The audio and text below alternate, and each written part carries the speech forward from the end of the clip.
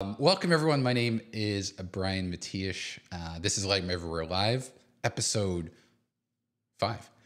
And I love, I love having these live streams because, like, for example, here we have Richard saying that he's joining in California while eating lunch, which is just a wonderful way to spend your lunch, looking at this mug.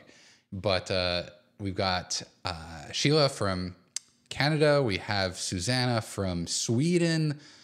And then actually, this is very appropriate for my wonderful guest today. We have people from United Kingdom here, Leslie. And then I saw also Andrew from Nottingham. So listen, I already referred to a guest. Why don't we bring him in? Before I do, let me just preface who my guest is. His name is Glyn Dewis. Let's just get that out there. Glyn is a good friend of mine and just a wonderful photographer, wonderful educator, best-selling author, and really is one of those people in this space, in our space of photography, who is doing a lot to push photography, not just traditional, camera photography, but also mobile photography forward. And that's kind of how today's topic came to be, because what you're going to see now over the next, however, 45 minutes to an hour is almost the basic conversations that Glyn and I have all the time in private. And so it's just a cool opportunity to bring him in. And so that's what I'd like to do now. Mr. Dewis, welcome. Hello, Brian. How are you? I am well. How are you? I'm good, mate. I'm really good. What time is it now? It's 8 o'clock UK time, so I can see there's a few people from the UK here as well. But yeah, good, good. This is an hour away from my bedtime.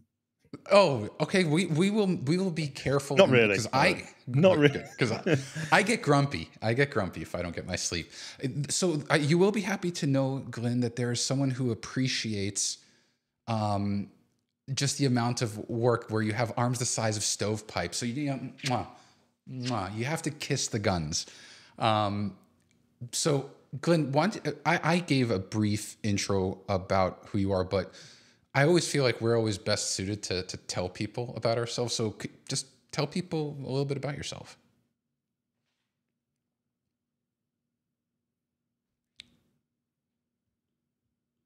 Portrait photographer. That is my main thing. I started out in the industry. I've lost count how many years ago now, but that was in the Photoshop world kind of things, and that's kind of what I kind of made my, I guess you could say, made a bit of a name for myself with the Photoshop. But it got to a stage with the Photoshop that I didn't want to be just known for it. So after I'd released my first book, I kind of drew a line in the sand and said, right, from now on, I want to ensure that I have longevity in the industry. So that's when I kind of picked up the camera and started to kind of run with it. And I very quickly found that seemed to be a really good fit for me, doing the photography and doing the retouching together, seeing the whole thing from start to finish. And having tried loads of different genres, again, I very quickly discovered that portraits is my thing. And I initially started out doing physique portraits because that's very much a comfort zone for me, having come from the bodybuilding kind of world, competitive bodybuilding thing. It was very easy to do that stuff. But now it's more a case of character portraits, trying to get that real person's portrait out. But yeah, like you said, I've written books. Very heavily involved in like the education side of things, although I do take on the occasional photography commission, but I'm kind of in a position where I can be very choosy about what it is that I take on. So one of the things I've always, when I first kind of became aware of your work, the thing that struck me most is, of course, you've got the composition side of things with how you capture a person. You've always had this very distinct way of doing that, but even more so, and I would argue one of the most elusive things for photographers is you've also developed a very distinct style in the way you edit your photos. Like, I can see a Glyn Dewis photo. Like, I can tell where there's that. Yeah, exactly. And so can you, I know we have stuff to talk about, but this is also something that almost kind of like fanboying, because I genuinely believe one of the hallmarks of a the pinnacle of a photographer is where Mm. someone can go and say, I know that's your photo. Yeah, So and well, for you to say that, Brian, is kind of music to my ears because that was always the goal. Because you know, each and every one of us, we spend a lot of time, and we might not admit to how much money we spend on kit, but we spend a lot of money on kit. So the very last thing that you want is for when you're out taking pictures of whatever they are, you don't want them to be like the next person. You want to have there has to be something about them that says that they are yours. So this was something that I was really kind of determined and intrigued about when I first kind of started out. And I remember one of the best bits of advice I was ever given was from Joel Grimes. And Joel said to me to have a project. And when you have a project, make sure you have at least 20 images in that project, because by the time you've done it, whatever it is that project entails, so let's say if it was a portrait shoot that you were doing a one light setup, you do that one light setup 20 times again and again and again. So that becomes very comfortable and very second nature to you. But what also happens without you realizing it is that your style starts to come out. Now, you can't force a style. This is something I used to talk about a lot before. You can't force it to happen. It naturally happens, but it'll only naturally happen when you're out continually doing it over and over. But also, and this is like the thing that used to get a real sharp intake of breath when I'd explain that this is what I would suggest people do is to try to copy. You know, you find photographers whose work you really like me. I love, you know, Annie Leibovitz, Mark Seliger, people like that. And I would try to replicate their stuff. But this is the great thing about it, is because we're all different, you know, we've all had different upbringings, we've all got different likes, tastes, dislikes, and so on and so forth. All that influences us. So when we do try to copy something, there's something that stops you doing it exact. Your own taste comes into it. It's like, I mean, I know you've done in-person kind of workshop type of things, and you might say to somebody, you might give a room of people the very same file to work on that you're working on. And you'll say to them, right, okay, now what we're going to do, we're going to take this slider and take that to 20 and this one here down to about 15.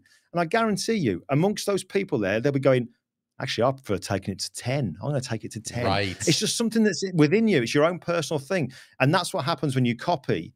You know, you'll try to replicate a look, but you'll start to steer off a different way. And eventually, by doing lots of it, that's when people start to say, that looks like, you know, X photographer, but something different about it.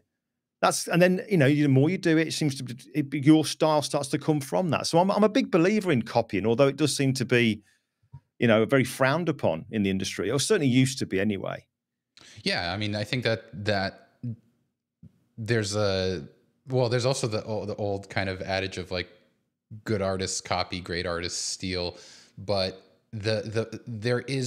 you have to learn it's in some way. Like, in my opinion, I found that one of the reasons why I love presets is it allows me to kind of get an idea in one click of what the snapshot of these edits do to this photo.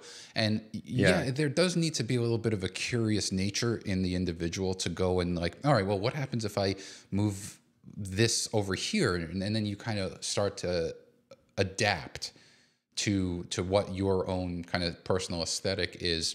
And so, yeah, I mean, I appreciate that. Like, I think that's such an important just piece of information that people need to keep in mind. One, the importance of kind of developing your own personal style, and two, the method of achieving that, because it's easy to say. But I do want to get into kind of the topic here, because we've discussed this a lot, you and I, in terms of the future of mobile photography. And I know that you and I are both very bullish about it. Like, we're very excited about where it's going. So to start, what I would like to know is, currently, you talked about kit. What is your current kit? Like, when you go out, what do you pack in your bag? What do you rely on, and why? Now, are we talking mobile? Or are we talking just normal camera at the moment? I guess both, because what I want to know is, at what point also, that's where I kind of want to get to, is like, where do you say, okay, I'm going to leave my camera behind because I'm confident enough that what I want to do, I can do with my iPhone. So for now, let's just start with both. Okay, well, I can give a very, very simple answer to this because what I've found, and you know, like I said, we've talked about this a lot, the kind of things that I'm doing with my mobile, and also what I've tested to see if it's possible to do with my mobile compared to what I do ordinarily with my main camera. So it's kind of got into the situation now or the state of play now for me rather is if I'm going to be doing a portrait, and I'm hopefully about to show you some of this in a short while. If I'm going to do a portrait, then hands down, it's got to be my main camera. It just would be. We're not at the position yet. However good the technology is, we're not at the position yet where my mobile phone, my iPhone, can match the quality of what I get from my main camera. It just can't. However, there's a time when I would only take. So this is actually going to change soon as well. There is a time when I would ordinarily only take my mobile phone is when I would do something that I'm not known for and something I've only been doing for a few years, and that's the seascape stuff, the landscape stuff. Because I only started doing that purely because of the COVID pandemic when I couldn't photograph people. So I needed to do something that would keep the grey matter going. So I started to do seascapes. You know, fortunate living near the coast. I was going out with my main kit, and which was my main camera and my bag on my back. I looked like I was in the paratroopers going on some kind of mission. Do you know what I mean? I had so much kit, and I found that kit I had gave me too much choice, and it killed the Oh, excitement and the fun interesting. of being out with my main camera. So then I Very started to use interesting. my mobile phone, and things changed because it became enjoyable. There was nothing to lug around that kind of detracted from what I was there for. It was just pleasant. And I was getting some great results that I was happy with for what I was using them for mainly for me and for sharing on social media. That's So really yeah, it's interesting. two very different scenarios. So you found having versatility well, it's interesting because versatility comes at a cost when we're talking about a regular camera. Meaning, yeah, you Mm. can take your camera, but the versatility requires you to carry 3 or 4 not very lightweight lenses as well. Mm. So you're saying, if I understand correctly, you found kind of a certain creative freedom in. Well, let me ask you: do you feel that there's a limitation to when you go out to do seascape or landscape photography just with your iPhone? Do you know, I don't find there is for the kind of stuff I'm doing at the moment, or I've been doing the majority of, I don't find for me at the moment there is a limitation because the fact that there is only so much you can do with it means that I don't have a limitation in a way because I know that that's what I can do. So I don't feel as if, oh, I'm missing out on doing this. And I'm also not somebody who's massively experienced in the great scheme of things when it comes to doing seascapes. I've been doing them for 3 years. You know, I'm not Hmm. a seasoned landscape photographer, so I'm not kind of thinking, oh, I wish I could do this, I wish I could do that. I've gone out and done some very specific things, which is, you know, doing the long exposure or say long exposure, we're talking half a second and 1 second because I love Right. photographing crashing waves. So that's mainly what I've been doing. If I was you know, like a Thomas Heaton, a Nigel Danson or whatever, who are, you know, big time into their landscapes, then yeah, there would be a limitation. But I don't feel that there is, I don't really, the only limitation I guess you could say, and I'm sure we'll come to this, is Hmm. going to be the when you do really chimp those files and look at them and start to edit them and stuff, that's when you notice stuff. But it, yeah, but I did a 72-inch print, you know. So what can I say? It was Exactly. a Exactly. That's something that I think is really important that people need to understand is you one of the things I love is that you still utilize and take advantage of the same software tools that you would with photos that you took with your Sony camera. So what I mean by that is I've seen your videos. So for those, I'll drop a link. Actually, no, in the description of this video, there's a link to Glyn's YouTube channel, and it is a huge mistake if you're not subscribed already. So you should definitely do that.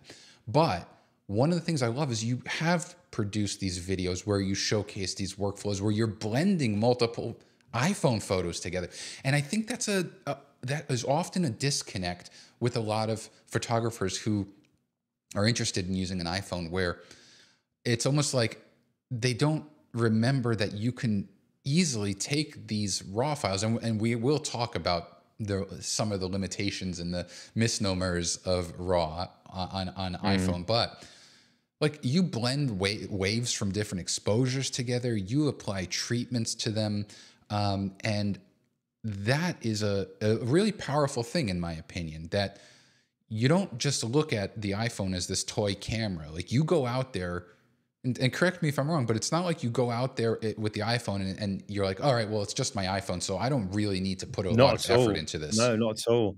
I am, when I look at my, two very different genres that I do, my main one being the portraits, I would say that I am equally happy with my portraits as I am equally happy with my seascapes, because I know what the quality is for both genres. So I know that the portrait ones have got a different camera. I know all about what that should look like and what it does look like.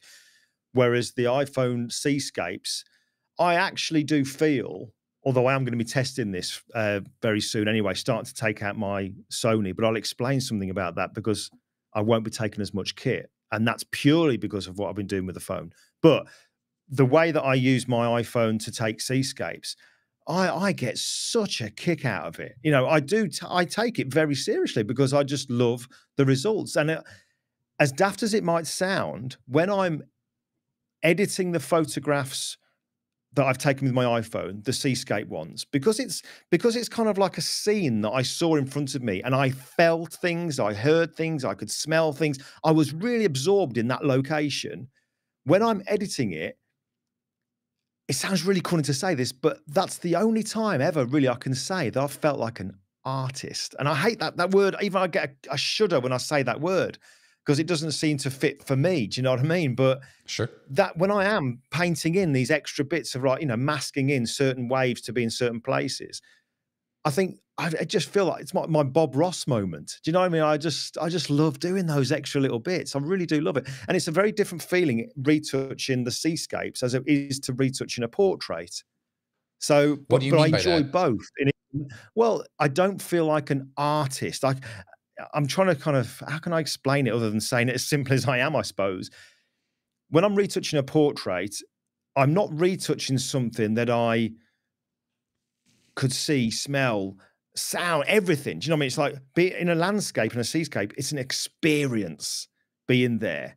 And when I'm retouching it, it's almost like I'm painting it. Whereas when I'm retouching a portrait, I can relive the situation of when I was there and what we talked about and all this kind of stuff. And I retouched their faces to how they were when they were in front of me, because then I wasn't analyzing their face. Do you know what I mean? There were things I didn't see when I was looking at them, but I see them when I'm looking at it on the screen because I've got more time. It's a very different experience retouching that. There's not a feeling. There's just a remembrance of what the situation was, if that makes sense. Whereas the seascapes is, God, I remember that wave was crashing. God, that was brilliant. And that's what I'm like when I'm thinking about it. It's almost like when I'm bringing those waves in, I can hear the waves crashing because it was such a good experience. Because I go out when they're really battering the shore and it's just like reliving it again because I get such a buzz being by the sea anyway. Oh, absolutely. I mean, it's that's one of the things. Even though I am also by the sea here in Florida, it is not the same. You have these beautiful, like aggressive, jagged, rocky shores. We have, Yeah, the Jurassic coastline. Yeah. yeah, it's amazing. I'm not knocking what we have, but on the Atlantic side of the U.S., in Florida at least, it's sandy beaches. So for me, there are only so many photos I can take of a sandy beach with like a pier going out into the ocean. I just, you get them, and then for me, I'm kind of like, I need something more dynamic. Yeah. I need something for the waves to crash into. But Yeah. so do you find with the, the fact that you're taking your phone to do these seascape photos, do you ever find yourself or telling yourself like, oh man, I wish I had my Sony camera instead? No, I've not. I've never felt like that because I've found that the results I've got, I've been very, very happy with. But I've also kind of very aware that they are, a 2023 stroke 2024 iPhone quality. So I kind of expect they're not to be the same as the Sony. So that's kind of a side. But I've never found myself thinking, cool, I wish I did have my Sony here to do this. Because it would be too soon for me to feel like that, because I would instantly remember the feeling of going out with the backpack. Do you know what I mean? And it's been Right. nice to have that memory go, and for me to literally just go, most times, I mean, I've always got my tripod and the phone mount in the back of the car, always, Okay. because I've got my phone always with me. So me and my wife could go out. We might go for dinner one evening down to Lyme Regis, near to us, beautiful coastline. And as we get there early, we might get there and I go, oh, look at the waves. Give me 10 minutes, straight to the car, tripod before we go in because we're early, take a few shots. And that's what I love about it as well. It's that convenience. Do you know what I mean? Absolutely. And Um, I mean, is there a certain kit that you use with your iPhone? I know you mentioned the tripod and the tripod mount. So mhm. is that because you're going for a long exposure? Like I know we both use various products, apps, and physical products by Reflex. So what Yeah, is yeah. that for you? Like, do you like, are you more into just au natural? Like I'm just going with my iPhone and whatever app, or are you kitting your phone with lenses or filters or stuff like that? Um, we've obviously got access to lenses now, haven't we? With the G series of lenses from Reflex. I have tried them, and they're great. Don't get me wrong, but I've got to be honest with you, I'm still battling this thing of not wanting it to feel like it did when I went out with my Sony when I was doing the seascapes, and by that I mean having all the kit. Now it's wonderful having all access to all this stuff. However, one of the things that I really love, which was the original, motivating factor of taking the phone out, was the portability of it. And what I don't want to do is to find myself being like it was with my Sony, going, oh, right, okay, well, I'll put that lens on for this and I'll screw it on. And then go, oh, no, actually not working. Oh, I'll take that one off and put that. I don't know if I prefer that. I don't want to be in that position. So for me at the moment, and this, again, this is probably also going to be heavily reliant on the iOS, what we can do with iOS at the minute, what Apple allow us to do at the moment. Right. For my seascapes, there is no point in me using any filters. 0 point. There's also no point in me using a lens for doing the seascapes that I'm using. I'm using the 1X lens, 24 mil, as it is, just straight out, naked iPhone. Thank you very much. Because of the technology and what the limitations we have at the moment, there is no advantage to me using a lens for doing it, those particular kind of pictures. And there is definitely no advantage and no point to me using a filter. Now, when I say filter, I mean neutral density filter. Right. Circular polarizer, different story. Neutral Okay. density, unless anybody out there can tell me otherwise, unless you're doing video with your iPhone, I fail to see any reason for using an ND. I just don't get it. I'm missing it. I just don't get it. No, you're 100% spot on. And I want to dive more into that, into the limitations currently with iOS and how we have to dance around all these weird restrictions. I want to get to that, but Mm. I also want to touch on the idea of so when I was a guest on your weekly live stream several months ago, and we talked about Lightroom versus Lightroom Classic. Mhm. And this just dawned on me. It's kind of funny, but one of the comments I get in terms of people who are averse to Lightroom is they say, why can't Adobe just rebuild Lightroom Classic into Lightroom? And the same principle can be applied here. When I did a video also a few months ago with where I showed people how I got these various accessories from Polar Pro, a case, a grip, and a Bluetooth shutter I remember. button. Yeah. And then I got the filter adapter and all this stuff. And several people messaged me and they're like, this completely goes against, like, why this is, I might as well just use a camera because of exactly what you said. Oh, I need to, you know, oh, this lens is not right, so I have to unscrew it, I have to pack it, get another one, put it on. And, you know, to some degree, I can see a lens being beneficial, especially when you're pairing it with the 1X. You and I both are kind of, we both know that it's unfortunate that we can't pair the telephoto 2X with the 5X lens on the 15 Pro Max. This is not something that is limited to reflex. You know, pretty much every lens manufacturer does this. But, you know, for me, the only way I would use, or where I really find a use for the lenses was with macro. And actually, it's funny because someone earlier I saw there, Stuart brought up saying here, Glyn should try macro. I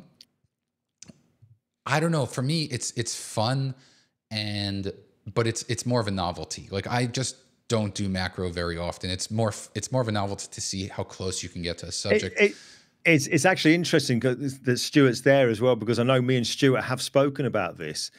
Is the fact that when someone like Stuart, who is, you know, incredible at doing his macro stuff, you know, I had him on as a guest, and he talks about the fact that he takes a gazillion amounts of pictures of the same thing, but all at different focal planes with this setup, and that's all then blended together so that you get a better depth of field to what the ordinary out of camera single shot macro shot would give you.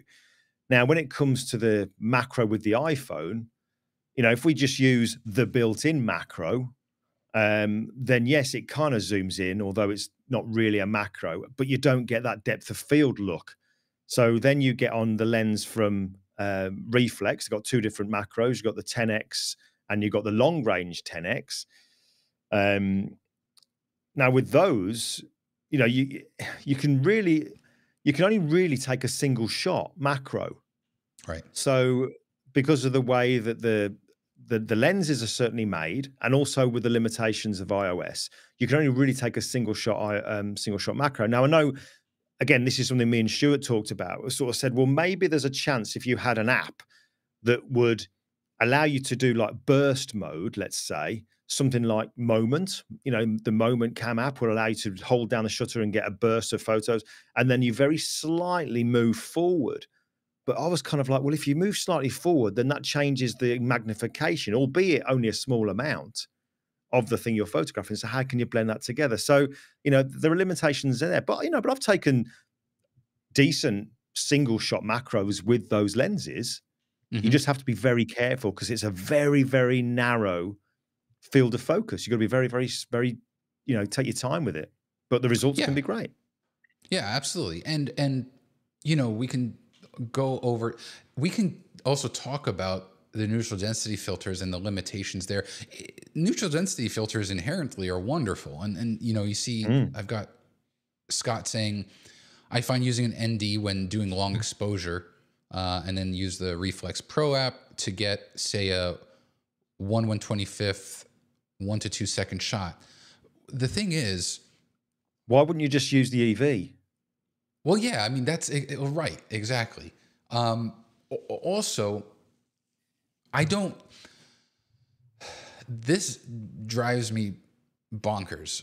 And this is going towards one of the key limitations of iOS, because you've got Apple here saying how this is a pro camera, they had their in their iPhone event. They're showing these professional Mm. photographers, tethering and doing all these things.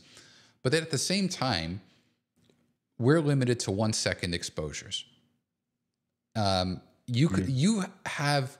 Can you tell people about your experiment that you did where you stacked like 14,000 stops of neutral density? Like, Yeah. I'm Yeah. exaggerating, but you stacked what, 3 neutral density filters on No, your no, iPhone? more than that. I More. had in total, it worked out to 29 stops of neutral density.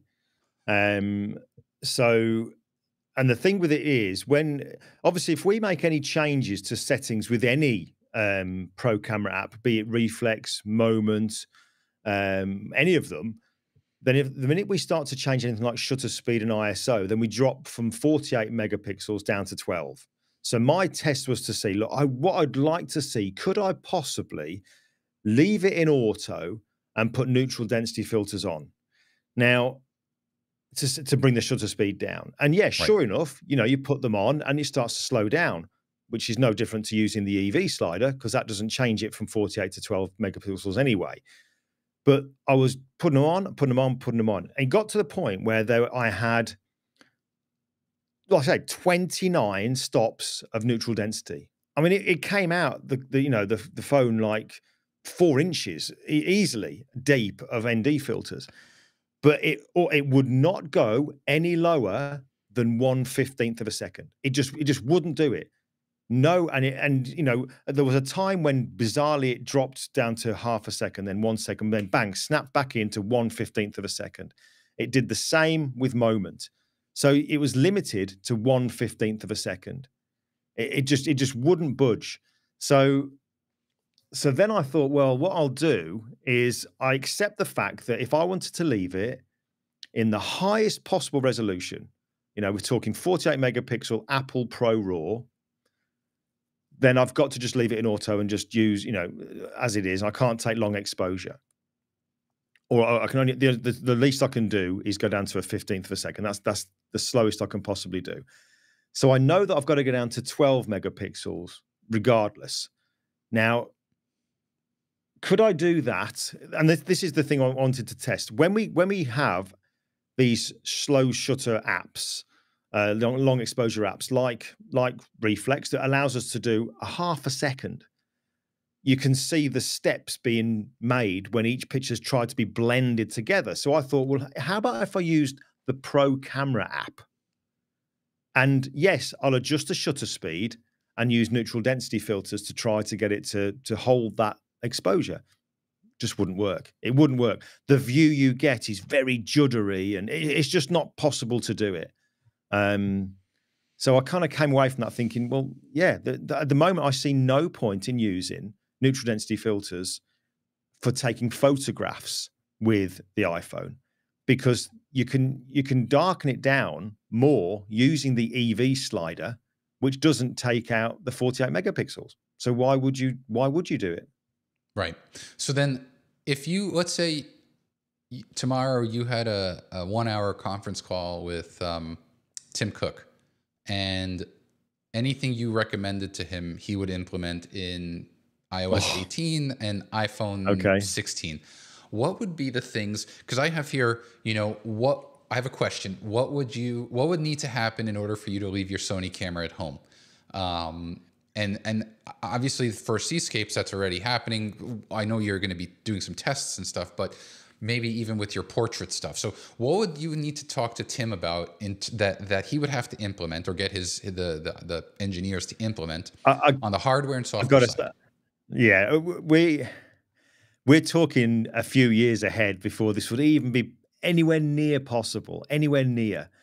There is no way that I would risk the time, effort, investment, all that stuff to go and take a portrait that's been planned and then do it with my iPhone. I just couldn't do it. I wouldn't do it. But if there's things I could say to Tim Cook, could you just do this that would help? Do you know what I mean? That would certainly help. It would be to say, look, just make every lens that's available 48 megapixel. There's no point pushing it out saying it's 48 megapixel, and then you read the small print. Oh, only on one lens. Oh, only if Asterisk. I leave it Yeah. in auto. Yeah, Yeah. only if I leave it in auto. So there's obviously some technical wizardry that's not possible just yet to be able to do it, I guess, unless they're just holding something back. But to be able to adjust the shutter speed and ISO, even though it's not a real camera with a shutter, all that kind of stuff, and then that not to jump down from 48 megapixels to 12. Let's have a real 48 megapixel file, but also let's have a proper RAW file. You know, There you don't give go. us your Apple Pro RAW, which isn't really RAW because it's got deep fusion being used on it to reduce noise and stuff like that. And also, you know, it's been tone mapped, which we can alter afterwards, but we can't remove the noise reduction. And that's just like, Right. how is that a RAW? That's completely, it's a bit of a juxtaposition there. RAW and Apple Pro RAW. No, it's not. It really isn't the same. It's very, very different. It's complete contrast there. Yeah, and the Yeah. fact that the only way you can get 48 megapixels is if you use their kind of pre-cooked Pro RAW, which is I think Apple, Brian, I think Apple are getting very close to misusing the word pro, just like the word legend. Do you know what I mean the word legend is overused nowadays, isn't it? When somebody does something that's kind of like just normal. Oh, you legend. It's like everyone's called a legend. Everything Apple touch, they call pro. Well, it's like, well, no, it's not pro. It isn't possibly pro right. because you know you can't alter things without it then dropping down. Now, I'm not saying that 12 megapixels can't be considered pro. I'm not saying Right. that because you know there are some amazing cameras out there. In fact, what's the FX3? What's that resolution for doing video? Is that 12 megapixels? I think it An is, and amazing the camera. A7S, the A7S line has Yeah, been yeah, 12 yeah. megapixels. Yeah, I but agree it's with kind you. of but you can change shutter speed and ISO and everything else with those. Right. Whereas the iPhone, if you do, then it's you know, and Pro RAW Well, isn't Pro. It's not RAW. so I have here, going back to Stuart, because this is something that I know I don't really touch much. He's saying, has anyone tried a Samsung phone? Does Android have the same limitations as iOS? And, I don't know. What I do know is that Samsung has been one of those manufacturers that really has been pushing camera capabilities. I will also say Sony has as well with their Xperia line, where they've partnered with Zeiss for the optics, and they give much more, I would say, pro quality or pro-esque control. Like Yeah. you're not jumping through these weird hoops. And I feel for the iOS software developers, the third-party developers like Moment, like Reflex, like let's see here. Norman brought up, this camera pixels gives you Yeah. focus bracketing. Yeah. So, but the thing is, at the end of the day, all of these developers are still they're bound by the same limitations imposed by Apple on the iPhone. Like they can do some kind of, weird, like some kind of massaging, I think, within a certain degree, but you can't, if Apple says you're limited to 1 second, you're limited to 1 second. And then after that, you're going to do that frame blending. Yeah. So Brian, can I just backtrack just a second? That yeah, comment that you just brought up there from Norman, I think Norman was saying about camera pixels. What was yeah, it I'm bringing it saying up that right you now. can do? Yeah, he's totally right that it does do focus bracketing. However, the limitations come when if you wanted to have the true macro look, then you'd use a macro lens because obviously the iPhone doesn't give you that true macro look. But the trouble is when you put on a lens that's made for the iPhone and it's a macro lens, that field of focus is just fixed. That's it. Right. So even if the app can potentially focus in different points, it'll be focusing on a blurred part of that lens, if that makes sense. So It it isn't does. going to do that capture of all the different things with that look that the macro lens should give you. It's still going to be, a single shot. Yeah, I mean, absolutely. And I just wanted to bring up also, so Scott is asking, has Glyn noticed using the 5X and a third-party app shooting RAW in Adobe, you get a light band on the photo. Um, no. It's a good question, and now you make me want to check it, Scott. But I'll be honest with you, I've not. Do you know we wanted? I want a longer lens on my iPhone, and I could probably count on one hand how many times I've used it. Apart from when I've been doing like the testing recently, but general day to day, I've not found myself wanting to use it so much. And I don't know if it's just me, but the longer that focal length is, when you're just holding this very narrow piece of kit, any slight movement and the goes all over the place. Yeah. It really does move a lot. So I've kind of found myself not really using it. So, but I will check that, Scott. That's something else for me to test. I'll put that on the list. Yeah, and actually, there's more I want to talk about. But Glenn, I just want to test something. So right now, if I put you on and you go to screen Yep. share, because I know you've got a really, I just want to see if that works. And if not, we're gonna build a scene on the fly with everyone, and I'm just gonna see if. Or, oh, actually, hold on a second. Chrome tab, window, entire screen. I'm just No, curious I because don't know. I'll tell you what I have got though, because I know what I was going to share with you, Brian. It was pictures that I've taken with my iPhone, and also to show some example differences between Pro Raw and what have you. How the solution we've got is my website. I've got a dedicated iPhone I'm portrait. going to it now. Yeah, I got that there, and also they're very, very recent blog posts where I've done those comparisons, and you'll see that picture of the phone with all those ND filters on. There's a picture of my friend Ian that I photographed and did the same shot, the same lighting with the Sony. So if you just scroll, keep going down there. Oh, here. Right, there you There's go. a, Right, so this is the one here where I did the. Okay, so the lighting with this, I wanted to see, could I do a similar shot, or where were we when it comes to the comparison of Sony and iPhone? And I went into this. Let me just say, I went into this knowing, listen, you can't. I knew I wasn't going to go. Wow, the iPhone is the same, or it's better. I know we're not in that position, but I wanted to see it. But Mhm. what you've got here, this is the retouched pictures. On the left is the Sony file. On the right is the iPhone file. And you can see there, as it is, the iPhone file is standing up. It's standing up for itself. It doesn't look half bad. Right. But that is the finished picture. But if you scroll down, the lighting for this, by the way, that orange warm light on the right hand side was actually a fire. It's a fire, an electric Oh yeah, heater. yeah. That's great. Yeah. Because and then I've got an LED light coming through that softbox on the left hand side on the opposite side. So This very over easy here. to shoot, constant light with both the Sony and the iPhone. But as you scroll down, I'm thinking, well, this is looking good. And then you'll see, oh yeah, that's just talking about the light itself. Okay. And then if we continue down, eventually, so that's me doing it with the Sony tethered into a Capture One on the iPhone, on the iPad. There you go. Right. So what I did was with the Sony, the shoot I did, I set it up with a 55mm lens on it. That's what I was using, a 55mm lens.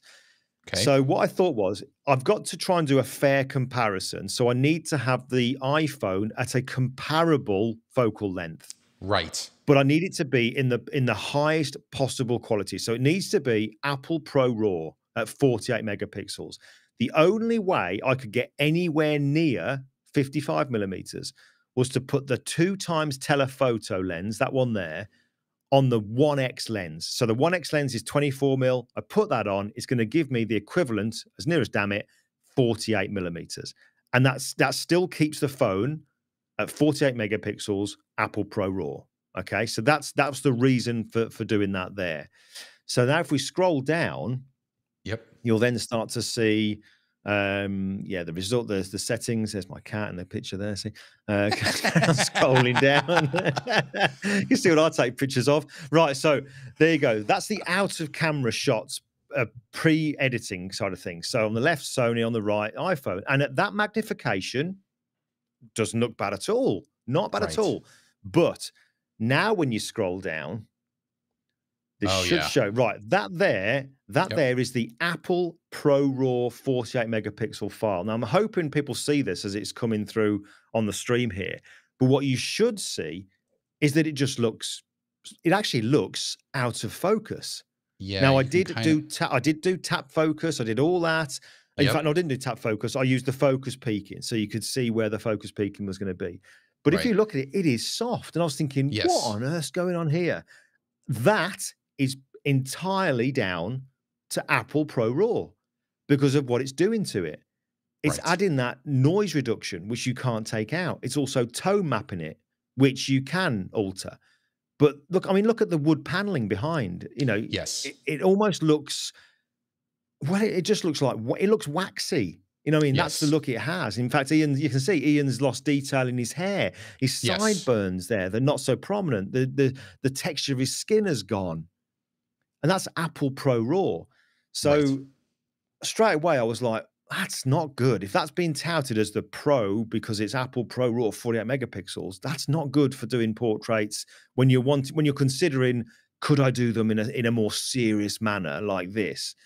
However, there's obviously software we have available now. So I think if you scroll down, I think I've shown it here where I use the Topaz software. Yeah, Topaz Ah, Sharpen. yes. Yep. So now the Topaz Sharpen, yeah, big improvement, really big Hmm. improvement. But you know, if we were able to zoom in on it, you'd see that it's actually made like round his ears and stuff like that. It's made it incredibly defined. It's too sharp because it's such Right. minute detail.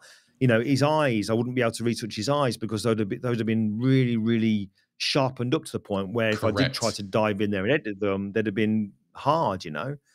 Right. Um, so this was a test for me to see, look, could I get a comparable shot? And the answer is yes. If you scroll down again, I think you'll see the final retouch thing. But the answer is yes, I could, but it would Oh, there we it would go. There. only be viewable for a social media picture to look comparable, if that Correct. makes sense. There we go. So this is the Um, final retouch. yeah, so if you did it like that and didn't zoom in, you'd go, wow, you know, from here, which one's the Sony, which one's the iPhone?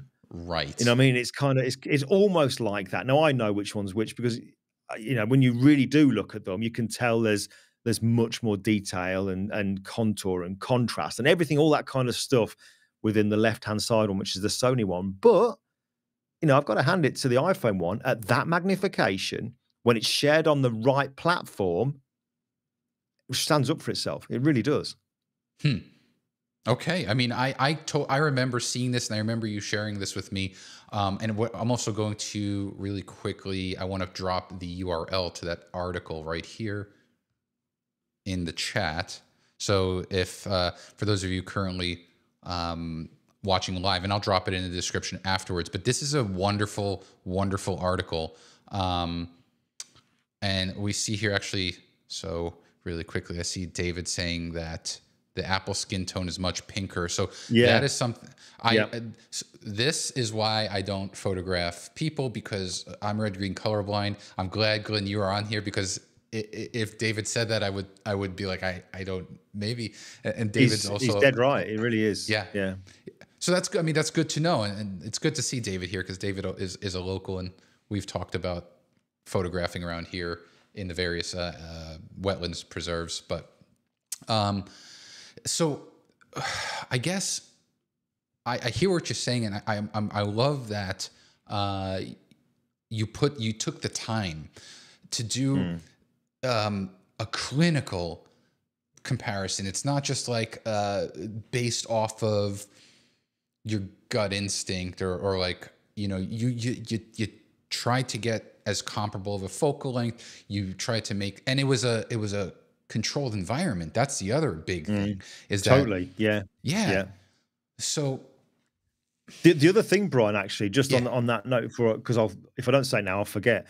But you know sure. what I mentioned about going out testing the neutral density filters using a pro camera app, and the one I used initially was Reflex, and then I did try it again with the Moment one. But you know, accepting, right, this is going to be a 12 megapixel file, so I'll then adjust the shutter speed and I take it down to, let's say, 1 second, or yeah, 1 second, or even half a second.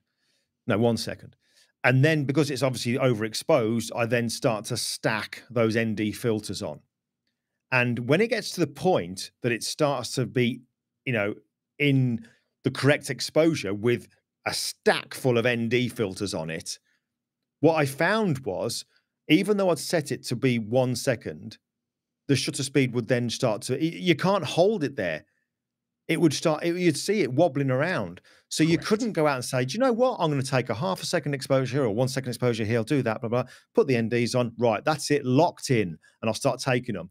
It ain't going to be locked in because Right. it just has a mind of its own, as especially when you're doing seascapes, because you've got the white of the white horses as they come in on the waves. That changes the light in the scene. So then the shutter speed moves a bit more. It's like, so you can't lock it like I can do with my Sony. If I had my Sony out with me, which I will be doing differently than before, or like when you're using the prop, you might as well just use the long exposure apps, which work incredibly well. They do work incredibly well. I just wish that there was a way, because obviously the shorter, this sounds weird, the shorter the long exposure. So if you're doing like, like with re-exposure, you can take it to half a second. The shorter that length is, the more obvious what's going Correct. on, the way it's trying to knit the pictures together. There must be a way within the software that you can create it so that it then smooths that out. It Right. removes that stepping. There must be. There has to be a way to do that. I agree with you, and this is where I kind of question. I mentioned earlier how like the limitations that third party app developers have, kind of being bound by Apple's own APIs and what they choose to give access to. But I see here, for example, Richard's asking anyone use Halide 2, or is the iPhone camera just as good? Specifically about Halide, one of the things that I'm curious about, and I don't know if you know, Glyn, the answer, but we know that Halide and Moment and Reflex, they have the ability, yes, to shoot ProRAW. They can tap into ProRAW, but as you said, there's also RAW, which knocks you down. The downside is it knocks you down to 12 megapixels. The upside is it gives you the pure sensor data, where you can do, for example, noise reduction in Lightroom. But what I'm curious about is, so every major photo editing app that does raw processing has its own raw engine. Like it has its own, like Adobe has its own raw processing. On1 does, Skylum does. And so what I'm curious is, how does it work with the third-party apps? Where are they just simply, when you engage RAW, is it just saving the pixel in the sensor information, or is it being run through their own special sauce, so to speak? And that I don't know. That's something I'm trying to figure out. Mhm. But I do know that obviously when you shoot in Pro Raw, because I know that Adobe and Apple work quite close on it, because it happens so very quickly that when they introduced Pro Raw, that profile was also in Lightroom. Do you know what I mean? If you put a Pro Raw 4 into Lightroom, you'll see right, that the profile says Apple Pro Raw, and you can change it. But if you use one of these pro camera apps and you take it down to, and this is what I like about the pro camera apps, certainly, I mean, in Moment, it's very clear. In Reflex, it's very clear that you can tap to come out of Pro Raw. So you're going to have a 12 megapixel Bayer RAW file, a DNG correct, RAW file. And when you put that into Lightroom, you then have what you would expect to see in the profiles: Adobe Color, Adobe Neutral, all those ones. You know what I mean? Like you would do if I put my Sony in there and so forth. So right. if that's anything to go by, that would suggest that there is no manipulation done on it, and it is a true, for want of a better word, true RAW file. It is. It But I'm absolutely willing to, is. yeah. So that's actually what I would recommend people use, depending on subject matter. Do you know what I mean? Certainly don't use, from my experience so far, having tested this in a very controlled, serious environment in the studio with, lighting done correctly and all that kind of stuff. I would say do not use Apple Pro Raw. Whack it into a 12 megapixel DNG Bayer RAW file, and don't be put off by the fact that it's 12 megapixels, because you saw it on that blog post there. I printed a 72-inch iPhone 12 megapixel Bayer RAW file, and it was outstanding. Correct. Absolutely outstanding. No, and we're not talking about viewing distance here, like a movie poster. When you stand about 10 foot away from it, it looks good, but the closer you get, it's like, oh, no, now it's breaking down. This was when me and my friend Ian were putting it on the studio wall, his studio wall. It was like, look at the quality of that. Can't believe that's off an iPhone. So Yeah. it's a very good 12 megapixel file. Yeah, there's a photo in that article to your blog post that I linked in the chat. There's a photo. There was a photo of the two of you standing by it, by the giant print. And you see, my buddy Ron here is saying he thinks the iPhone main camera is only 12 megapixels. The 48 megapixels part of Pro Raw Magic. Yeah, it's there's a, I forget, is it pixel binning? It basically Pro Raw is doing it's converting each pixel into 4 pixels, something like that. But it's not a true like 40, as far as I know, it's not a true 48 megapixel sensor. So, and I could be wrong, but there's definitely something where this is where the confusion comes in, because I did so much reading about this before I did a recent iPhone conference, and I read so much about it. And again, I mean, your buddy there might you know, I could be standing to be corrected here, but from what I read on Apple documentation, it was saying that it is a 48 megapixel file. This thing about the 4 pixels being blended together was all to do with giving the exposure correction. It was all to do with manipulating the actual image. But I was under the impression that it was a 48 megapixel file.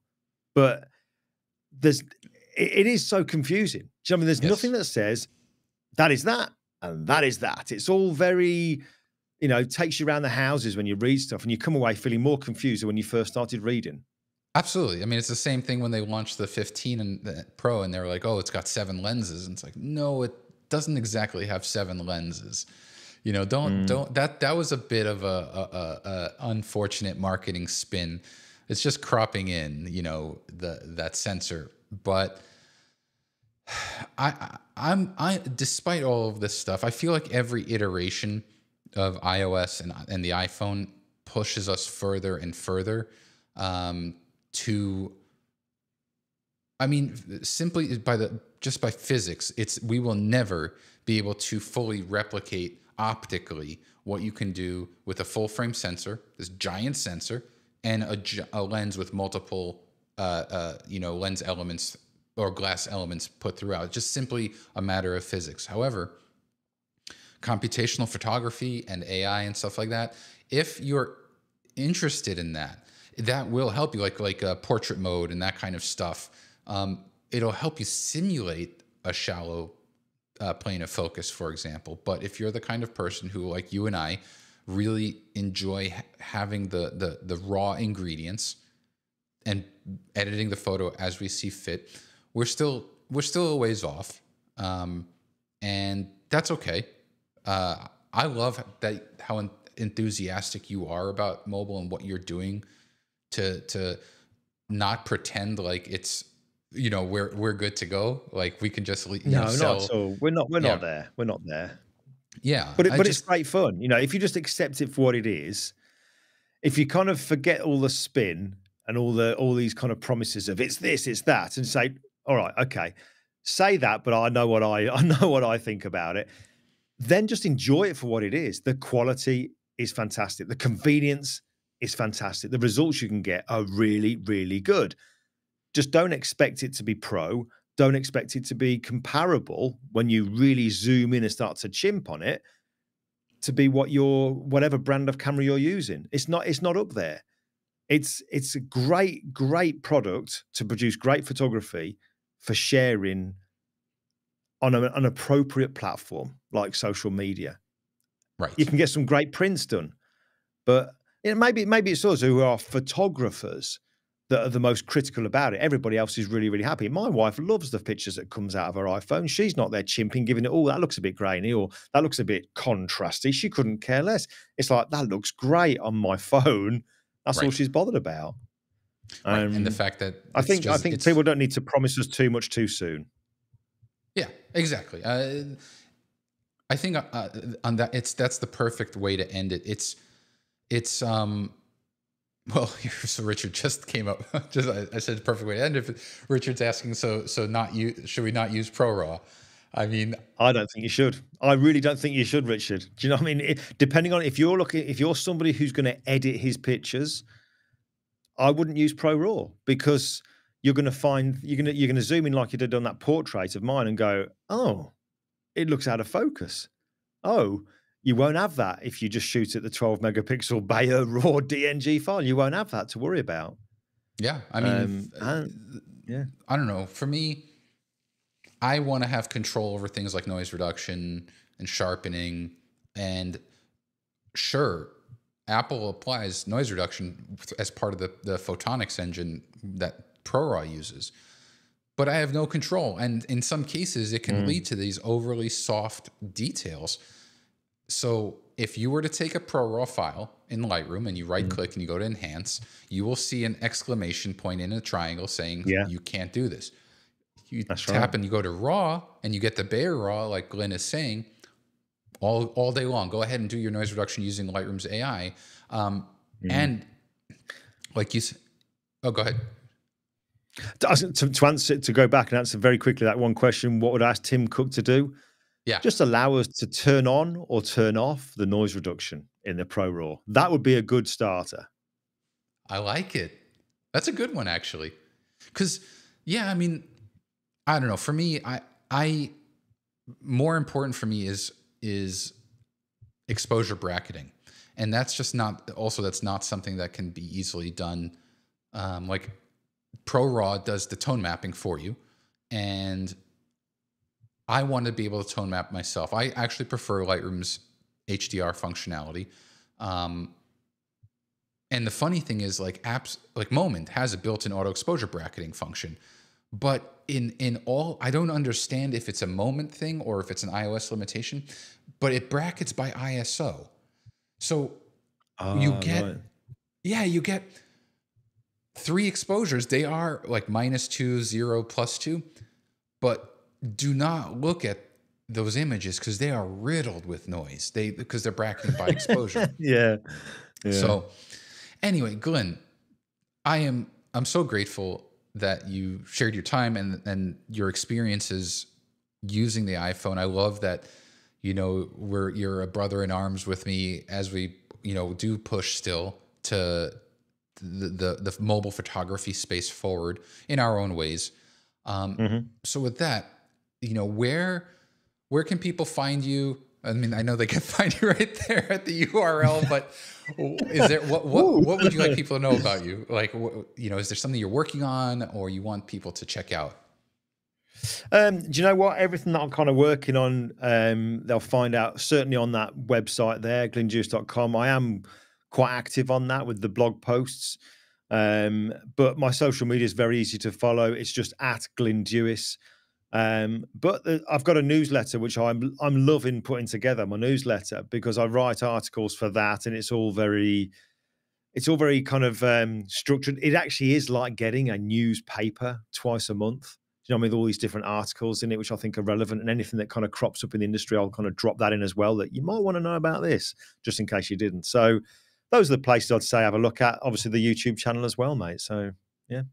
Excellent. Well, Glyn, again, thank you so much. And I want to thank everyone who's watched live, everyone who watches on replay and leaves comments and stuff. If you've got questions for Glyn and we didn't get to it, leave them in the comments. I speak with Glyn almost every single day, so I can tell him like, hey, check this out. But with that, be sure to subscribe to Glyn's channel. Again, the link to his channel is in the description, and I'm going to drop a link to the blog post that we referenced here. Glyn, thank you so much. Thank you, mate. I've enjoyed it. Doesn't it go quick? Now I know what my guests feel like now. And it doesn't feel like it. And I mean, I suspect I'm looking. I have the watch counter here, and it's actually going up. More people are joining, so it's kind of great. We're 4 minutes past my bedtime. I've got time to go and get my egg whites. Keep these guns going. We're happy days. There you go. Don't we can't have you grumpy. So we need to make sure we get our solid 8 hours. All right, my friend. Thank you for inviting me on, mate. Anytime. Cheers, everyone.